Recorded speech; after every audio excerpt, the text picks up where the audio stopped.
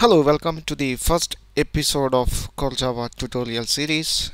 In the first episode of this tutorial series, we are going to learn about what are the initial preparation you have to done on your computer to begin the Core Java learning. So you need to install two software packages to begin the Java learning. First one is JDK. JDK is the Java compiler, and second one is JRE or JVM, which is used to run the compiled Java code. So here I am going to show you how to download and how to install the JDK in your computer. So open your browser and type JDK download. In the search result, go to the first link. This is the Oracle website. From this website, you can download the most suitable version of JDK for your computer. So go to this website. Here there are two links are available at the top of this website. This is JDK download and this is NetBeans. This is an IDE for Java development. So for the basic Java learning, there is no need of any IDE, just you need the JDK. So go to the first link.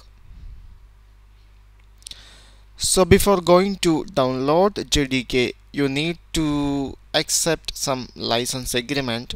So accept the license agreement, and here there are a lot of downloading options are available in this website. You have to select the most suitable version of JDK for your computer. Here versions for different operating systems are available for Linux, Mac, Solaris. Lot of versions are available here. So here I use a Windows platform. This is Windows 7 64-bit operating system. So I need to download this one, Windows into 64. This is the most suitable version for my computer. If you have Windows 32-bit, then you have to download this one. So I am going to download Windows into 64, which is corresponding to the 64-bit JDK. So I click this link. Now here my JDK download started. Okay, after download, go to your download folder. So now in your download folder, you will get an installer for JDK. So this installer contains both JDK and JRE, Java Virtual Machine. There is no need to download JVM in separate software package. You can install JDK and JRE from this installer. So you have to double click this installer and you can install JDK, click next, and finally click finish. So after installing JDK, go to your Windows directory. By default it is in C drive, so go to the Windows directory. In that directory you can find a folder called program files. Open that folder. In that folder you have to search for a folder with the name Java. Here it is. Open that folder.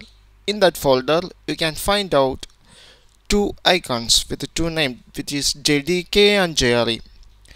So here I have two JRE because I installed two different versions of JDK. That's why there are two JRE folder. If you install Java for the first time, you will get JRE and JDK. So JDK is the Java compiler and JRE is the Java Virtual Machine. JDK for compiling the Java source code and JRE is for run the compiled source code. Okay, for running the compiled source code. So now you need to set up some variable path for JDK. You have to set the path for JDK. So open the JDK folder, go to the bin folder. So copy this address from the address bar, copy this one. Now here we are going to set up the environment variables for JDK. So right click your my computer icon and select properties. Now go to advanced system settings. In this window, go to the environment variable button, click the environment variable button, and in the user variables click the new button, and here you have to provide a variable name and variable value. Type path for variable name and paste the address and click OK. Now click OK and exit all the windows. Okay, now we successfully installed JDK and we successfully set up the Java variable path. Now we can check it out. So just click the Windows logo and type cmd. This is command prompt. Open command prompt and type javac. Javac is the command for invoke the Java compiler. So if the Java JDK installation is success and you successfully set up the Java variable path, you can see the installed directories of JDK here.